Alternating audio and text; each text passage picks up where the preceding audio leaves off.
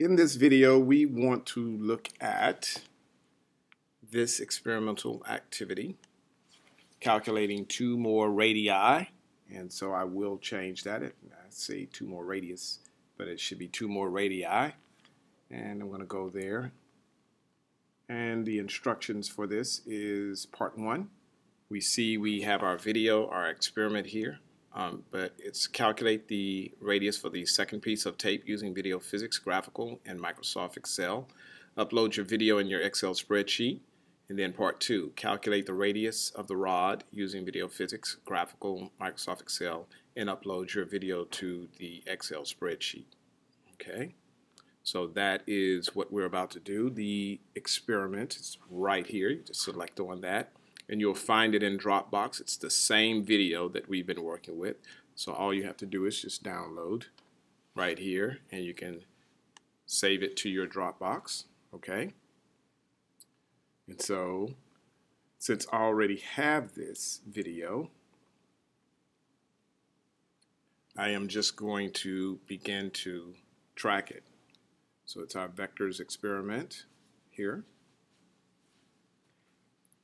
You might need to download it twice or do the experiment, upload your video, and then do it again. So let's see here. The first thing we want to make sure we have is our origin set at this pivot point and our scale set right here. So we want to go between 30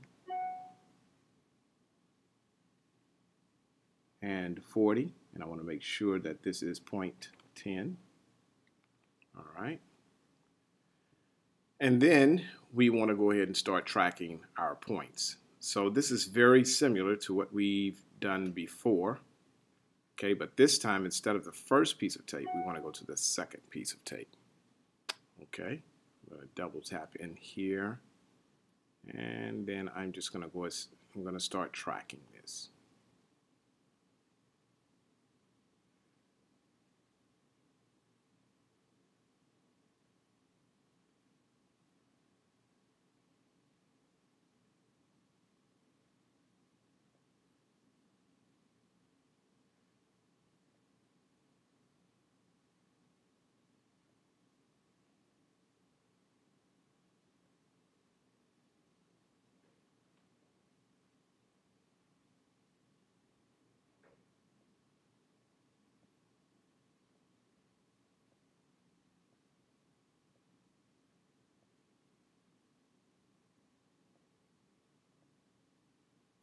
So I'm expecting you to do the same thing.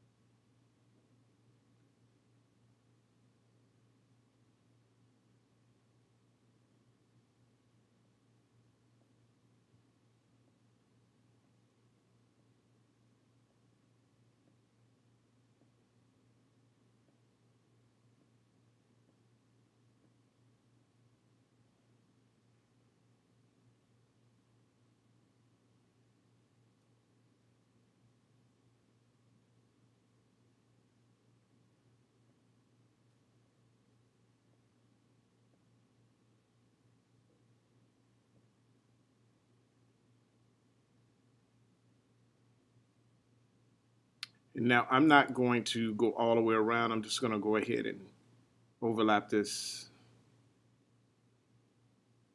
first points a wee bit. Okay. So I'll just stop right there. And so if I double tap, you guys will see a nice little circle there. So what we want to do is you definitely want to save this video with points. Again, in Dropbox. So make sure you take care of that.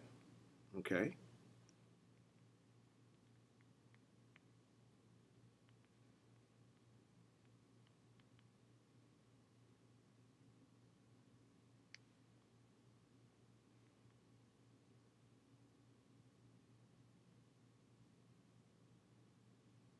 Okay, so and then we just go ahead and save that up to Dropbox. And it shouldn't be too bad. Let me see here. We would want that in our physics class. So in this particular case, this happens to be something like rotation. And rotation. I say done. It's creating the folder, and then let's create another one. And we're going to call this Pythagorean's theorem. Okay, that didn't do well. Pythagorean's theorem.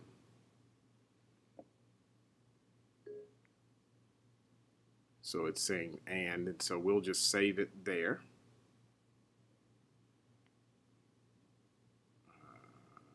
Go in here and try to change the name a little bit. Rename. And so now that we have that, I should be able to go here and just save that into that location. Okay? So after you save it, you want to go ahead and get your data file. And we want to take this over to graphical.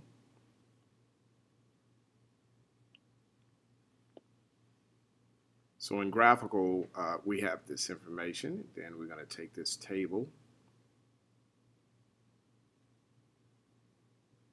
over to Microsoft Excel.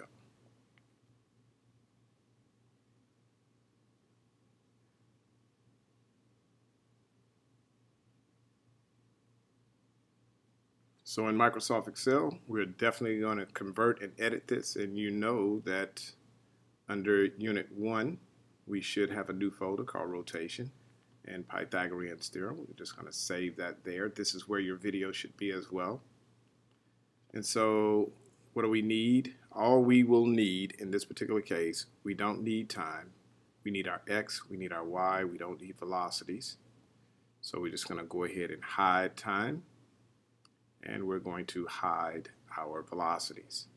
So if we want to calculate the radius, we have to use Pythagorean's theorem. And Pythagorean's theorem is just going to be the square root of x squared plus y squared. So this is going to equal to SQRT. Oh, I'm in the wrong cell. So what are we calculating here? I need to calculate the radius. And so this is going to be equal to SQRT. It's going to be this squared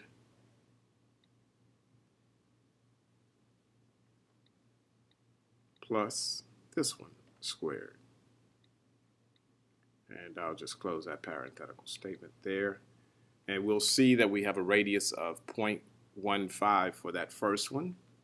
But of course, we want to fill and drag that all the way down. Let's keep doing that.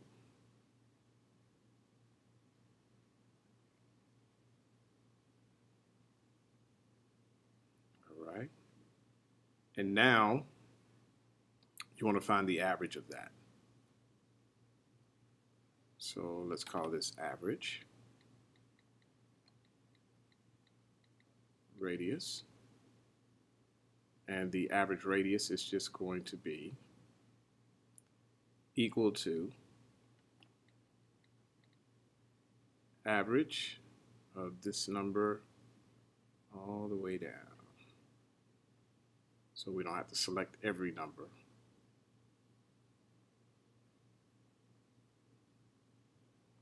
I'll hit the check mark. So we have ourselves a nice average there. We can get about 3 decimal places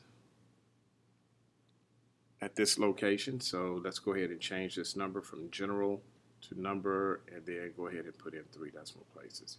So we have 15.3 centimeters, okay, or 1.53 meters. That's the first radius.